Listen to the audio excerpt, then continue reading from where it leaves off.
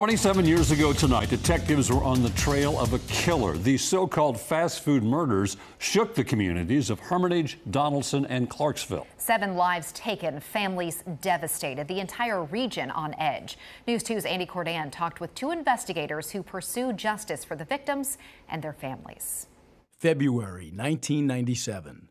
A lone gunman executes 2 Donaldson Captain D's employees, 16-year-old Sarah Jackson and 25-year-old Steve Hampton. Both are discovered inside the restaurant's cooler. It's a robbery homicide where you have 2 victims where the bad guy comes in and kills 2 people, puts them in the cooler. I mean, that's very unusual. You really don't have that type of crime happen on a regular basis. A month later, another horrific crime scene. This time at the McDonald's in Hermitage. First thing I thought was, Lord, please don't let this be another Captain D's. It's here that 3 people are shot to death.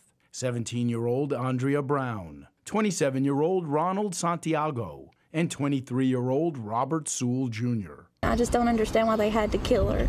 Because, I mean, she was 17 years old. You know, that wasn't fair. A 4th employee, Jose Gonzalez. He's been stabbed 17 times. He miraculously survives. The 3 were shot. The one that survived was stabbed, which we thought to be unusual.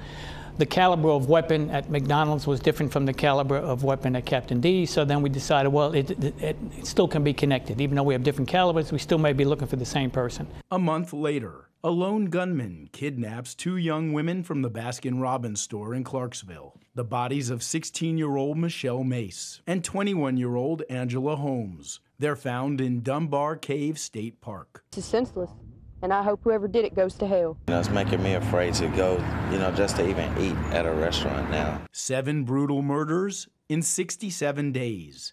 Swung between, on one hand, feeling this enormous sorrow for our community, and on the other hand, this incredible outrage that somebody could do such a thing. Police are stumped. Family members agonized. A community on edge.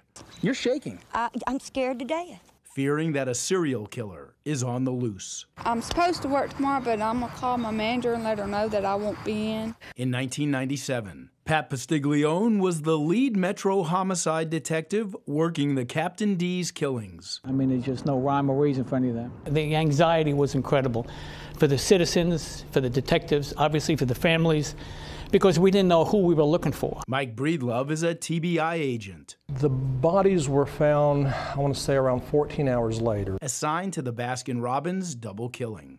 My primary assignment was interviewing the family members, primarily Michelle Mace, the 16-year-old who was murdered. In part 2, we examine how the investigation intensifies. This guy must know what he's doing. He's done this kind of thing before. The safe has been opened. The safe is now locked. Evidence is developed. Because we knew we had a serial murderer or a murderer on the loose who was going into fast food places. Every lead is chased. We walked, I remember it was 3.1 miles, and we found several items belonging to Steve Hampton, the homicide victim at Captain D's. Well, we were able to get a pretty good fingerprint off one of those items. And finally, a murderer brought to justice. They do have a lot of interest in this man as new clues continue to develop. Andy Cordan, News 2.